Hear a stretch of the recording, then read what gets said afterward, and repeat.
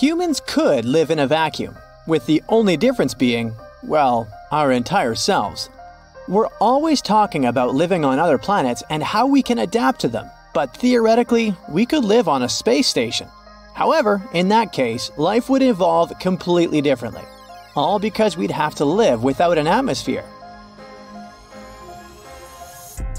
What do we humans need to adapt to living in a vacuum? Dougal-Dixon created this cool concept in his book, creatures known as vacuum morphs, designed to survive in space. They're kinda like humans, but not really.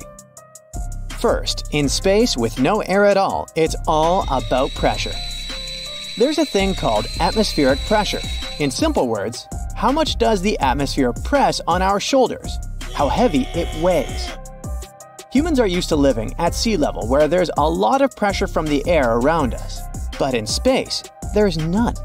This would be tough for our bodies. Astronauts have their suits to handle such dramatic change. Which means, most likely we'd have to get a hard shell guarding our insides, like robots, beetles, or certain marine animals that can handle different levels of depth. Having a shell of some kind also helps to control the movement of atoms both coming in and leaving the body. These unique beings from Dixon's book, Homo caelestes, have crustacean-like features. You can see that they have this shield we discussed. They're built to withstand the challenges of orbit and the vacuum. They breathe with 3 lungs, have stubby limbs for grabbing onto spaceships, and sealed eyes to shield them from harsh conditions. These little guys also need unique organs to handle oxygen and waste. Unfortunately, they can't reproduce. Despite their incredible adaptability, vacuum morphs are sterile and have a limited lifespan. We know from movies that outer space is extremely scary. It's freezing cold, dangerous radiation, and no air at all. If you're out there, your blood boils or you simply freeze instantly. But despite all that, humans could survive in outer space for a while.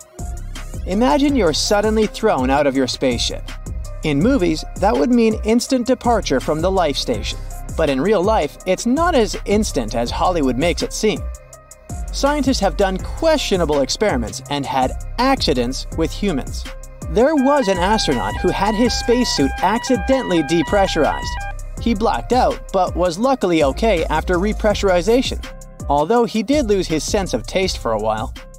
In any case, it turns out you could actually survive for a couple of minutes in the vacuum of space, but it's not a pleasant experience.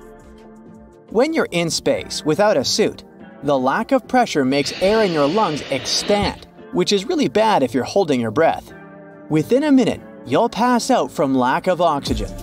It takes just a few seconds for everything to go dark. However, there is a form of life that can hang out in outer space just fine. Scientists found some tiny creatures called extremophiles that can handle all of that. They're nature's most brave survivors. These microbes can handle crazy conditions like freezing cold, no air, and lots of radiation. Recently, we decided to find out how this special bacterium copes in space. Scientists sent it up to the International Space Station and left it outside for a whole year. When they checked on it later, they found something amazing. The bacterium hadn't changed much in appearance, and it even had produced tiny structures called outer membrane vesicles to protect itself. It turns out that this bacterium has a superpower. It can repair its DNA and fight off harmful molecules that could damage it. It also changes the way it uses energy to adapt to space life. This could help us learn more about how life can exist beyond our planet. It was called the Transpopo mission.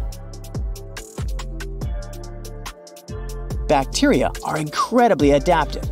For example, we discovered that bacteria can float around in space for years. These tiny organisms can stick together in clumps, like little protective communities. They can survive the harsh conditions of outer space by doing so.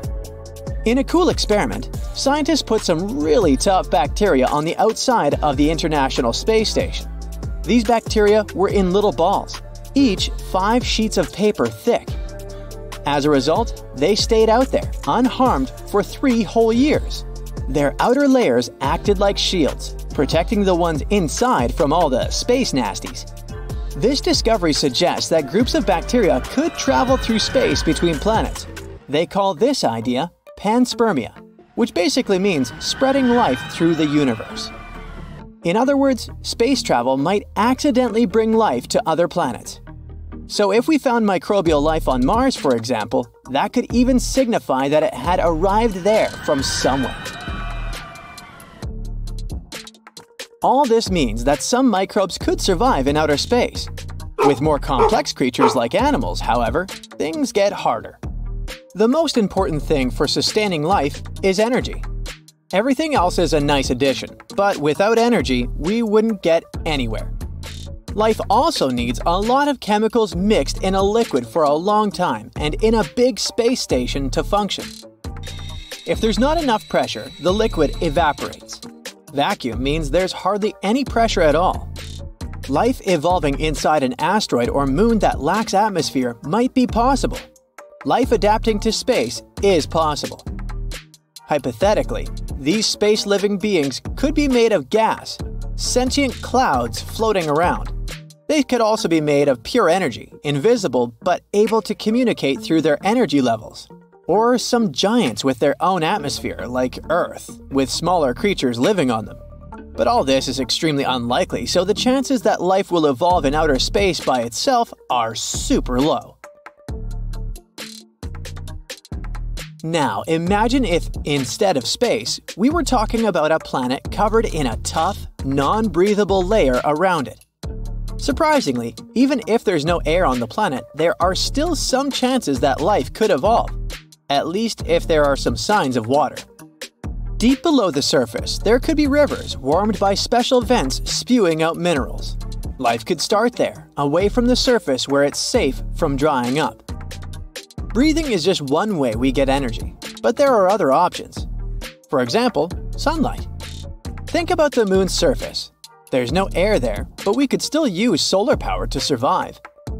However, we're deep underground.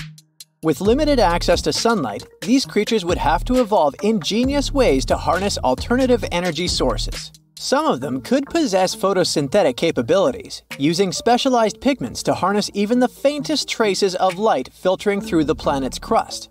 Others could form symbiotic relationships with certain bacteria that could help them receive energy from minerals and organic compounds in the rivers. Deep below the planet's surface, the rivers aren't just sources of water. They're rich in nutrients vital for a sustaining life. These rivers flow through vast underground networks, creating pockets of habitable environments where life thrives. These creatures could eat solid minerals and develop shells to keep their insides moist. They'd have to evolve unique biological features to survive in their harsh surroundings. For example, some species might develop bioluminescence to navigate the dark underground tunnels. Others could adapt sensory organs capable of detecting subtle changes in the environment, helping them locate sources of nutrients and avoid danger, kind of like moles. These ecosystems would operate on a delicate balance of nutrient cycling. Microorganisms would break down organic matter and release essential nutrients into the rivers. This, in turn, could help plants evolve, and plants could become food for larger creatures, and so on. And then, who knows what could happen over millennia? As the planet's crust shifts and cracks over time, exposing these underground realms to new challenges, the creatures adapt and evolve in response. In any case, what we learned is that life is much more adapting than we previously thought. It could survive even in extremely harsh conditions. We might not know what types of life we'll discover on other planets, but we shouldn't be surprised if we find it in weird, unexpected places. That's it for today. So hey, if you pacified your curiosity, then give the video a like and share it with your friends. Or if you want more, just click on these videos and stay on the bright side.